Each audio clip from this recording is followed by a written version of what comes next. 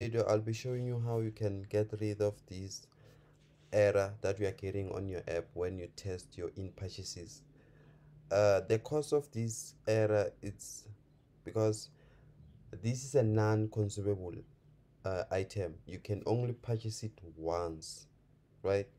So to solve this error, you need to open your Google Play console. Just need to go to your Google Play console.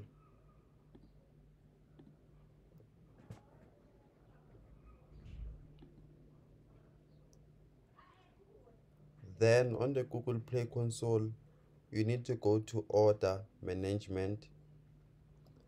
Then under order management, you need to look at the item that you purchased.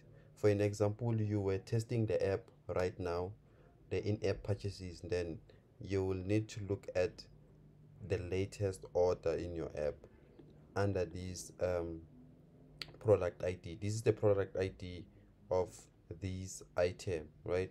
So you need to click view order details, then click refund. Therefore, check this option. Make sure this option is checked, then click refund. Then now when you go back to your app, then you try to purchase the item again.